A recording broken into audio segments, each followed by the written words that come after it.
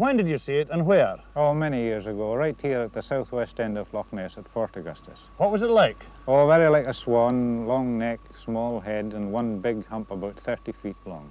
I saw it in August 1937 at the point of Castle Urquhart. What was it like? Just had one big hump and a head something like a dog. It was like a rowing boat, an upturned boat, about 15 feet long. I saw it at Temple Pier in August 1937. What was it like? Like an elephant's back or an upturned boat. Many people see this as nonsense. Oh no, it's not nonsense. Not now. I didn't believe in it then, but I believe in it now. Well, so did I. I think it was a lot of nonsense too until I saw it myself. It's not rubbish. I saw it and I believe in it now. But even if St. Peter came here himself and said he saw it, they wouldn't believe him. That is the evidence of reputable people who all claim to have seen this thing, whatever it is, at one time or another. It's approaching the witching hour of midnight, and I'm standing on Temple Pier, Drumnadocket, on Loch Ness. And if ever I saw warlocks and witches in my life, well, I think I see them now, right there in the glare of this searchlight.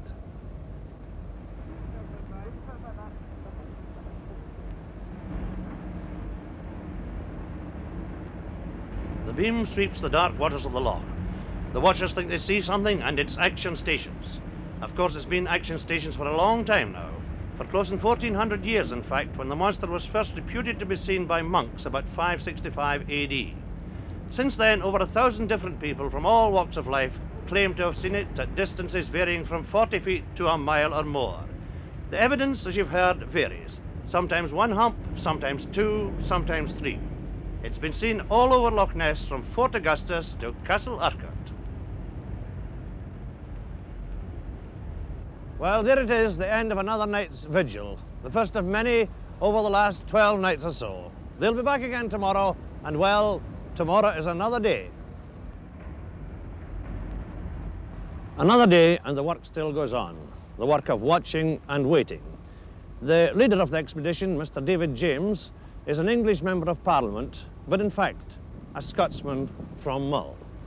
Mr. James, what does the operation involve? Well, I've long had a hunch that this creature, like other rare creatures, might be predominantly nocturnal. So we've come up at the end of the year, in October, after the tourists and the motorboats have left, with these army-hired searchlights and 3.5-ton generators to keep 24-hour watch around the clock. This has imposed rather a strain on the 22 members of the expedition, particularly since by day, whenever it's been flat calm, we've fanned out to man 7 other stations to cover the entire loch from doors to foyers. We have, however, been very lucky with a good deal of local help. And what are the objects? The objects are to prove conclusively that this is no longer a music hall joke, but that there is a viable species in the loch. And obviously by species I mean a breeding herd, which was cut off in the loch when it ceased to be a fjord only about 7,000 years ago. And what success have you had? Ooh, it's early days to say, you know. I think I'd like to put it this way. We're still hoping.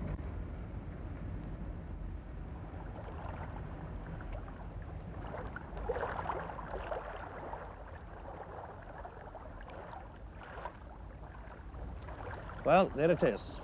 I wouldn't know. But as a wiser man than I once said, there are more things in heaven and earth, Horatio, than are dreamt of in your philosophy. Good night.